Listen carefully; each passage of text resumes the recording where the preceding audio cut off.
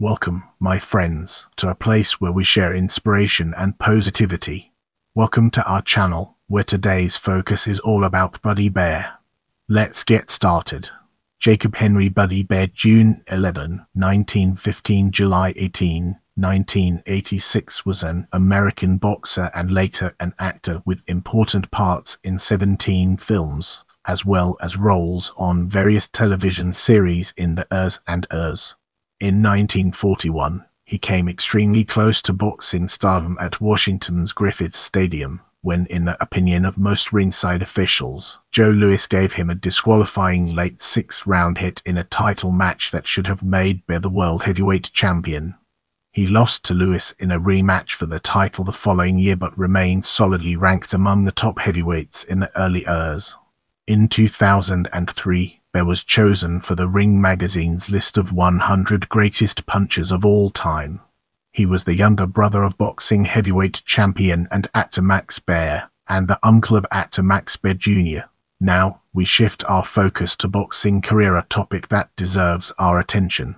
Baer was born in Denver, Colorado, on June 11, 1915, to father Jacob, a butcher, and mother Dora Bales. A few sources list his birthplace, like his brother Max, as Omaha, Nebraska. He moved with his family to California in 1928, living first in Livermore in 1926 and then Hayward, before settling in the early Ers in Sacramento, where he would later retire. Both Buddy and his brother Max had a large Jewish following, for they claimed Jewish ancestry on their father's side and frequently wore a Star of David on their boxing trunks. Neither brother, however, appeared to be observant or openly religious, and their claims of Jewish heritage were questioned by legendary trainer Ray Arsel. Standing at 6'1.99 m, Baer fought from 1934 to 1942 and was one of the best punchers of his era.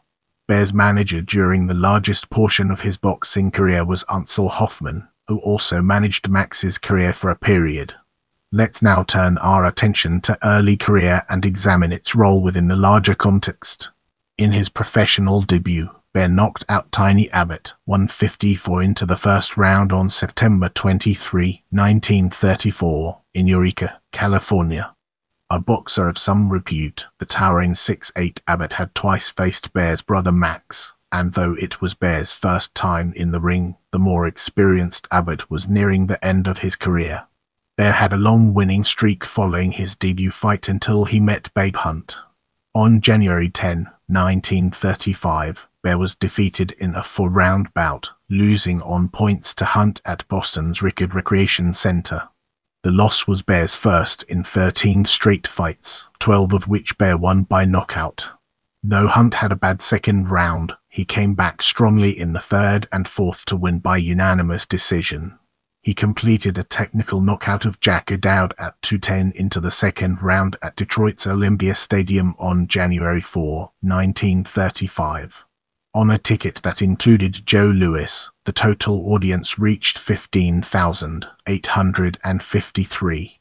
The sizable crowd witnessed an exceptional performance from Baer, who outweighed his opponent by 29 pounds, less than his typical advantage.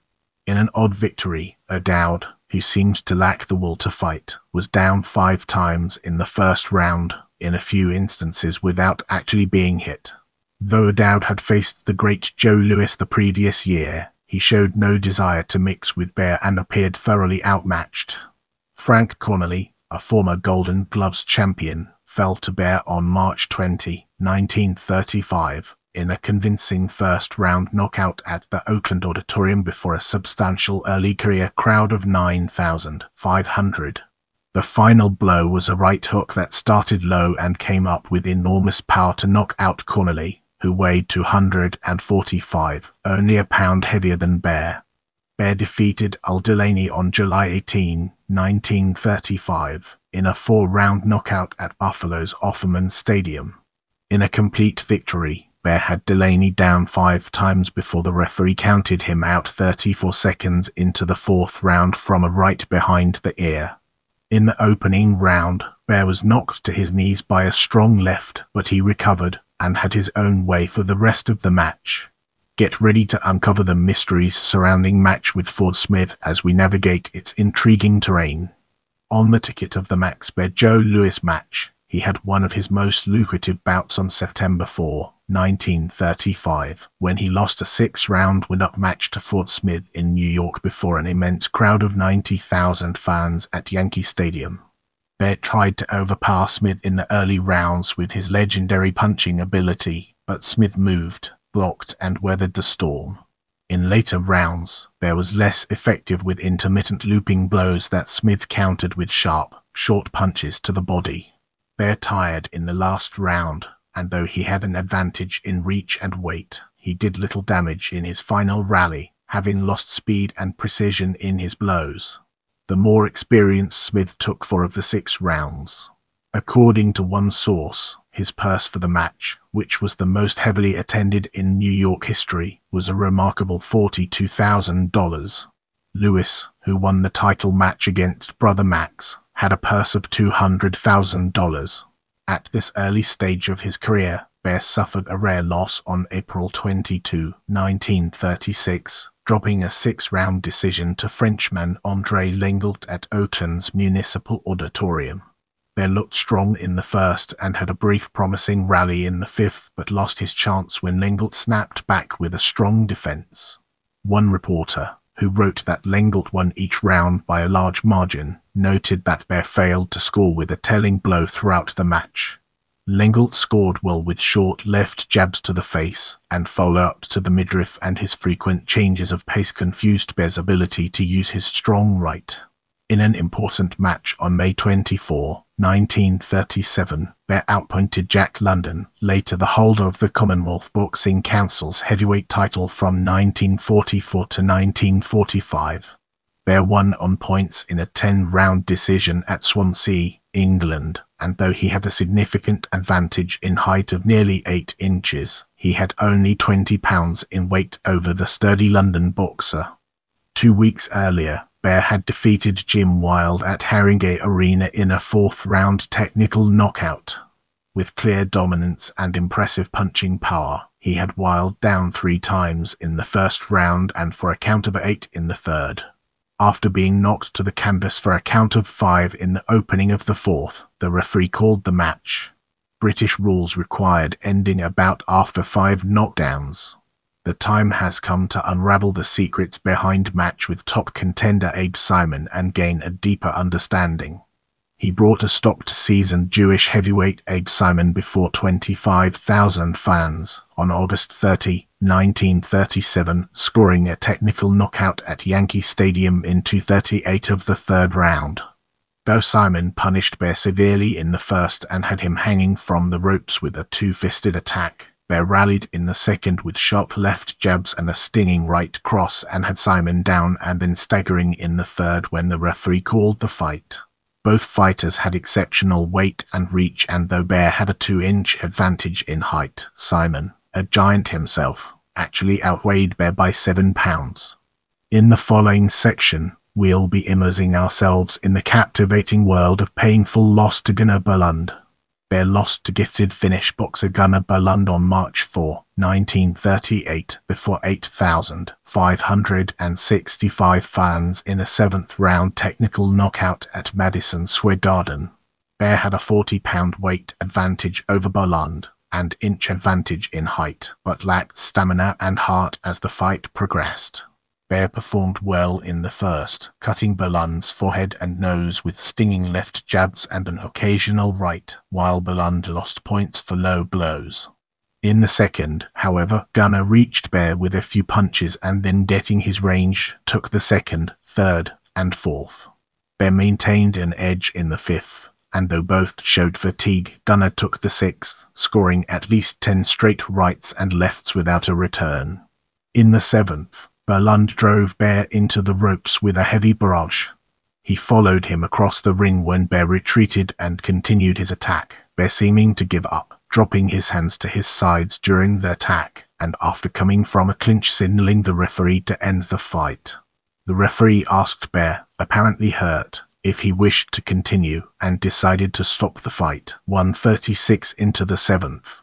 Baer made no excuses for his performances but believed his layoff from the ring had affected his timing and ability to connect punches, particularly his right. The unsuccessfully circled away from Baer's hard overhand right. Brace yourself for a deep dive into 3 wins, Savold, Man, and Blackshear as we explore its impact and relevance in our evolving narrative. He defeated Lee Savold in an important match on October 30, 1939. In an 8-round newspaper decision before 3,500 in Des Moines, Iowa.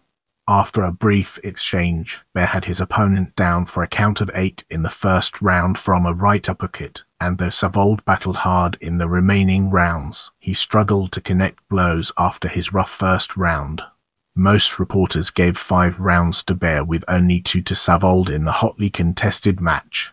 He defeated Nathan Mann on May 3, 1940. Before 5,000 in a 7th-round technical knockout at New York's Madison Square Garden. In the match, Baer took the first 4 rounds, but Mann took the next 4 with cutting hooks to the head and body. A savage right hook in the opening of the 7th severely cut Mann's eye, causing his handlers to end the fight. Winning in a 3-round technical knockout before 4,000 fans, he defeated accomplished boxer Harold Blackshear, who maintained a winning record and a 50% knockout percentage, on December 17, 1940, at Oakland's Auditorium. They had the advantages of roughly 5 inches in reach, 5.5 inches in height, and 49 pounds in weight, as well as his superior punching ability. He toyed with Blackshear for the first 2.5 rounds, before commencing a clubbing and brutal assault in the 3rd that led to the end of the charity bout. Many at ringside considered the bout a mismatch. Although he pocketed $2,500 for the contest, Baer had faced stronger opposition in the recent past, as Blackshear had dropped his last 2 fights, suffering a loss and a strong knockout. Brace yourselves for the next chapter, where we'll be dissecting loss to Eddie Blunt in Oakland. Baer lost to Eddie Blunt on January 15, 1941, at the Auditorium in Oakland in a 10-round points decision. Though Baer was a 3-1 favorite in the early betting, Blunt won 8 of the 10 rounds. Despite a weight disadvantage of 24 pounds, Blunt kept Baer off balance with long lefts and stiff uppercuts throughout the match, and by the 5th had cut Baer's eyes, after which Baer kept losing ground. The 5th through 7th rounds were hard fought with both boxers fighting toe-to-toe. Though Baer attempted a rally in the 10th, it was far too late to make up the points differential, though he managed to win the round. In the words of one reporter, Baer took one of the most beautiful shellackings of his erratic career. Baer required stitches above both eyes, and it was evident he would need a break before his next fight. In a ramp-up to a heavyweight title match, he defeated colourful contender Tony Galanto before 8,500 fans on April 8, 1941, in a 7th-round technical knockout in Washington, D.C., when Galanto had to discontinue the bout due to a broken hand. Galanto took the first round backing Baer into the ropes with a few hard rights, but the second was even, and Baer took the remaining rounds. Baer used his superior reach in the remaining rounds to keep Galanto from boring in, and in the 4th, he staggered Galanto with a hard right to the mouth. Another solid blow in the 6th caused Galanto to lose his mouthpiece, and there were some hard punches, but the match featured no knockdowns. The win was a solid one for Baer. Baer succeeded in connecting with solid lefts to Galanto's head and both lefts and rights to his body.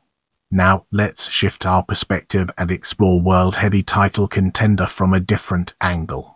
Uprighter left thumb Joe Louis, 1941. The highlight of his boxing career came in his 2 attempts to take the heavyweight boxing championship from Joe Louis.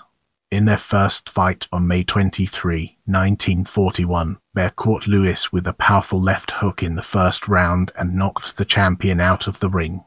Louis, however, hurt but unfazed, climbed back in before the count of 10, though many ringside believed Louis benefited from a long count.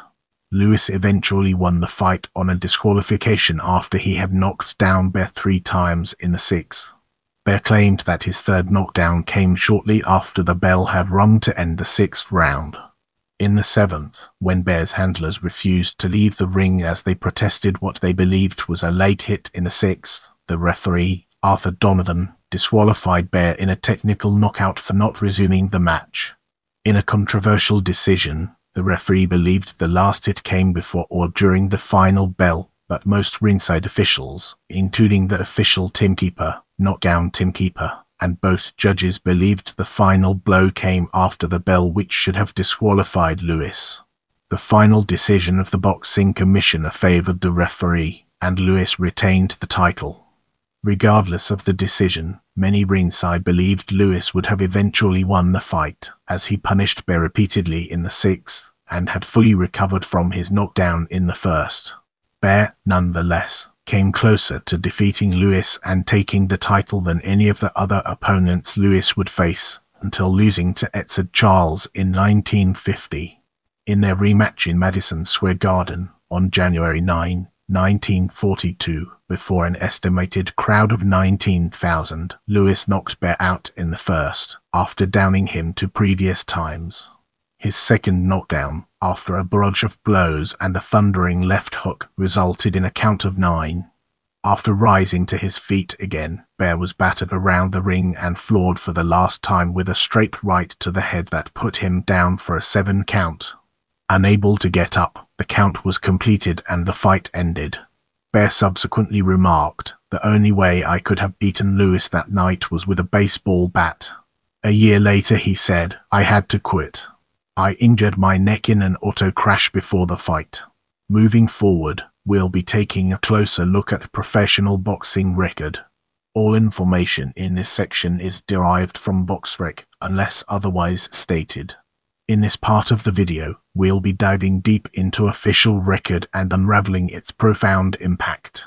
All newspaper decisions are officially regarded as no decision bouts and are not counted in the winless draw column. Our focus now turns to unofficial record, an important aspect of our discussion. Record with the inclusion of newspaper decisions in the winless draw column. Turning our focus to after boxing, let's explore its key elements. Baer retired from boxing after the second Lewis bout and enlisted in the United States Army Air Forces at McClellan Air Force Base in 1942, the early years of America's involvement in World War II. With the war over, and his Army discharge complete in September 1945, he returned to Sacramento and started his most successful business, Buddy Baer's Bar of Music at 1411 11th Street, which he opened with Fred Colancini. He dabbled with less success in a variety of other businesses, including a health food store, a clothing shop, heavy equipment sales, and real estate. After his brother Max's death in 1959 of a heart ailment, he served as the national chairman for the Fraternal Order of Eagles Max Baer Heart Fund. He later worked as a marshal or sergeant-at-arms for the California state legislature in the ERS. For a number of years he supported himself as a nightclub singer, putting his bass baritone voice to use at such places as New York's Leon and Eddie's, and the Charles Club in Baltimore. He performed in 1952 with Pearl Bailey at the Paramount Theater in New York. Now, let's shift our focus to final years and embark on an intellectual exploration of its various dimensions. Baer's last years were spent battling ailments that included diabetes, hypertension, and Alzheimer's disease. After a transfer from Sutter Memorial Hospital, he was admitted to the Martinez Veterans Hospital 1 week before his death and died on July 18, 1986, in Martinez, California. He was survived by his wife Vicky Farrell Brumbelow, whom he had married, in a daughter Sheila, and 3 grandchildren. Baer had 3 previous marriages. His body is buried in East Lawn Sierra Hills Memorial Park in Sacramento. Both Buddy and his brother Max were known as the Professional Good Guys or the Genial Giants. After their deaths, Sacramento sports reporter Billy Conlon wrote, "When they died, the sweet science lost 2 of the sweetest." Let's now zoom in on partial filmography and uncover the hidden gems that lie within. Take It From Me 1937, Kid Brody Africa Screams 1949, Boots Wilson Quo Vadis 1951, Ursus, Ligier's Bodyguard, 2 Tickets to Broadway 1951, Sailor on Bus, Flame of Araby 1951, Hakeem Barbarossa, Jack and the Beanstalk 1952, Sergeant Riley the Giant, The Big Sky 1952, Romaine Fairwinter Jova 1953, King Dream Wife 1953, Vizier the Marshal's Daughter 1953, Buddy Bear Poker Game Player Jubilee Trail 1954, Nikolai Gregorovich Kharkov's Handsome Brute Slightly Scarlet 1956, Lenhart Hell Canyon Outlaws 1957, Henchman Stand Giant from the Unknown 1958, Vargas the Giant Once Upon a Horse 1958, Wooer's Brother Snow White and the Three Stooges 1961, Hordred the Magic Fountain 1961, Big Benjamin Voice the Bashful Elephant 1962, Tavern Owner Ride Beyond Vengeance 1966, Mr. Kratz final film role. As we enter this new phase, let's navigate the complexities of television and discover its practical applications. In 1957, Baer appeared in an episode of television's Gunsmoke, the episode entitled Never Pestered Chester.